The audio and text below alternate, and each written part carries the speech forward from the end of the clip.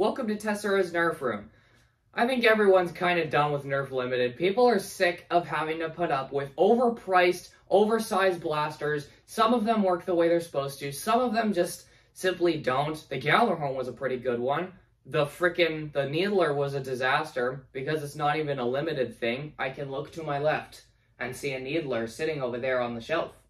And if I look on Amazon, I will still see that exact same Needler that came out in 2022 for $90.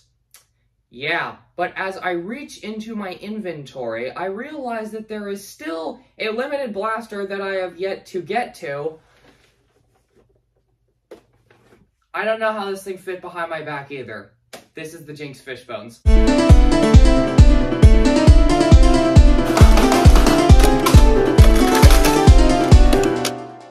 So the Fishbones is a 2023 release out of Hasbro in the Nerf Limited series, making it one of the biggest releases in that series, and honestly, one of the biggest blasters ever made in general. It's almost as big as the Gjallarhorn. It's genuinely bigger than the Titan CS50. This blaster is massive, and it makes quite an impression when you have it sitting on a shelf in a room and someone walks into the room.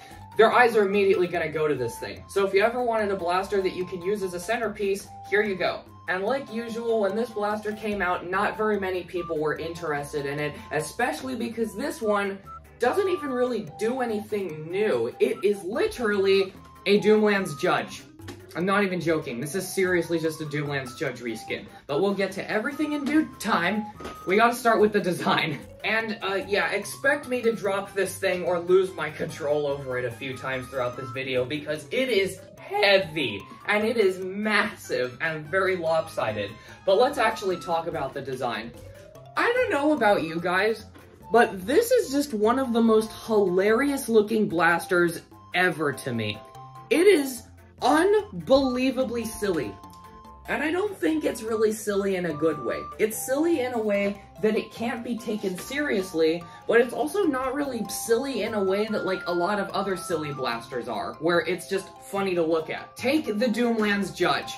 There's no one on the planet that is expected to take this blaster seriously, and they went with it. They made it as ridiculously big and stupid looking as possible because why not? There's absolutely no reason for there to be this much space between the barrels, but they did it because it's hilarious. That's why they did it. It doesn't make sense for anyone to take this blaster seriously, and that was never the intention. This blaster seems to be trying to be one that you're meant to take seriously, but I really can't do that when I look at it, not only because of the general proportions and all these big goofy angles all over it, but mainly just the overpowering derpy shark head thing on the front of it that is just so silly looking that there's no way to be intimidated by this thing. Even when it does this.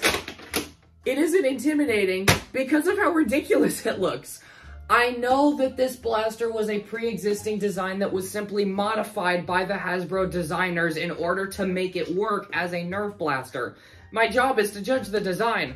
It's my job! I blame Riot Games for this! But with that said, when it was time for them to actually come and recreate the design of this blaster from the original source material, I will say they did a damn good job. I actually really like the way this thing looks. Like, when you actually just sit back and look at it as a blaster and ignore all the goofy shenanigans, it looks really cool.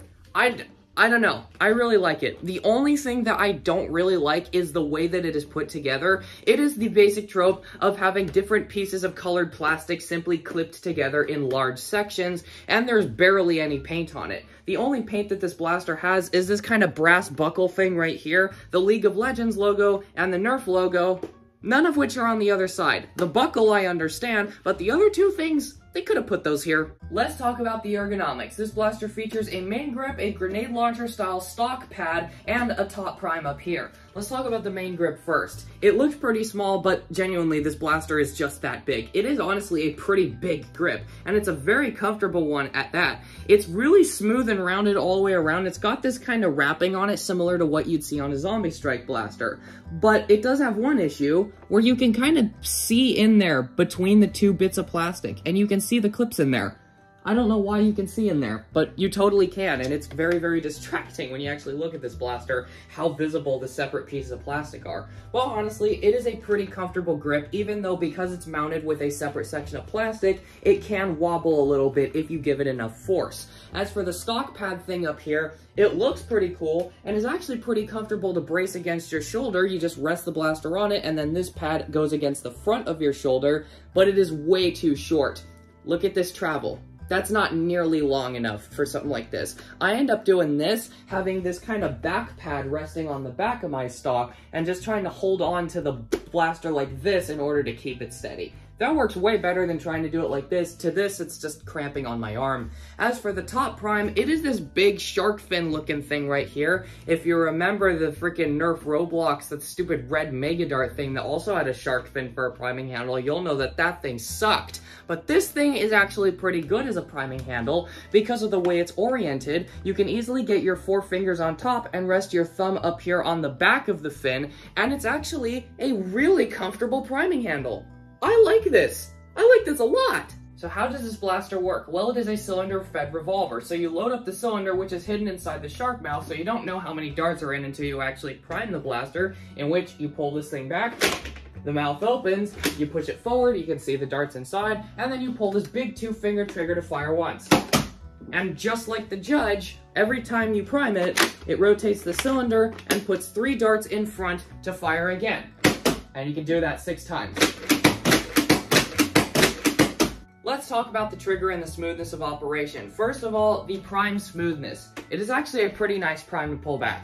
Considering it is rotating a big cylinder just like the Judge, granted it's not as big as the Judge cylinder, but it's still pretty big, it is a very smooth prime. And hitting the forward position, it has a very satisfying click. It's a really smooth prime, like really smooth, like you can't even tell what's going on.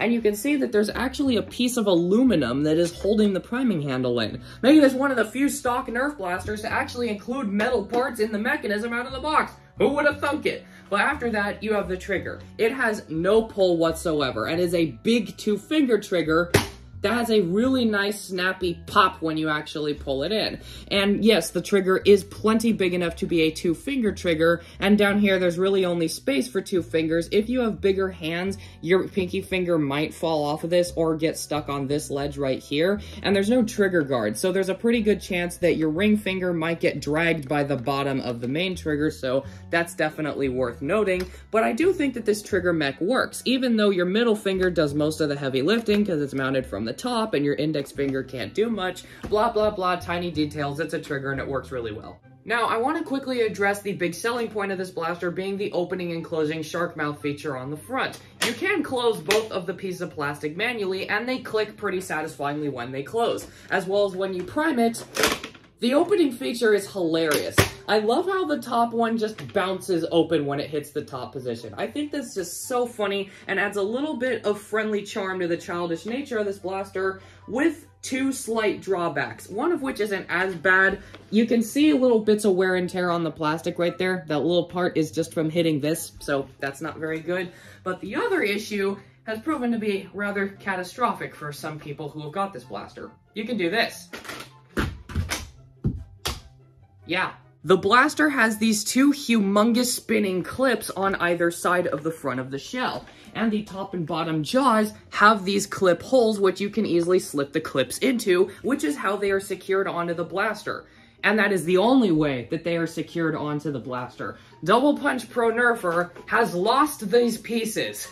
They're gone. He can't find them anywhere. And that sucks, because that is like the goofiest part of the blaster, and the biggest reason why people would want to get it, is so that you can do this and have it look like the thing from the frickin' game. Because let's be honest, people didn't use the Judge competitively in the first place. Why would they use an even bigger Judge that has 4 less shots than the Judge, if not to run it around and act like Jinx? This does help with storage for the blaster slightly, but are you really going to be throwing this in a tub? No, you're not. You're going to be putting this thing on a shelf if you're going to be using it. There are very, very few people, and I really mean there are very few people, in which having to remove these things so easily is required.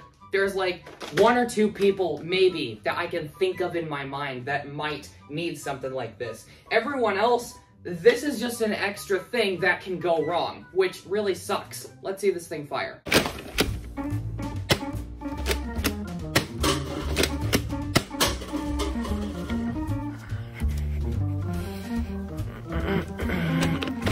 Uh-oh.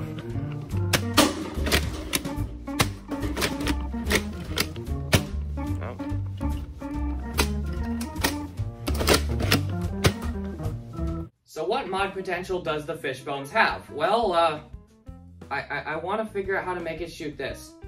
Because, I mean, it seems like it would fit in there pretty well.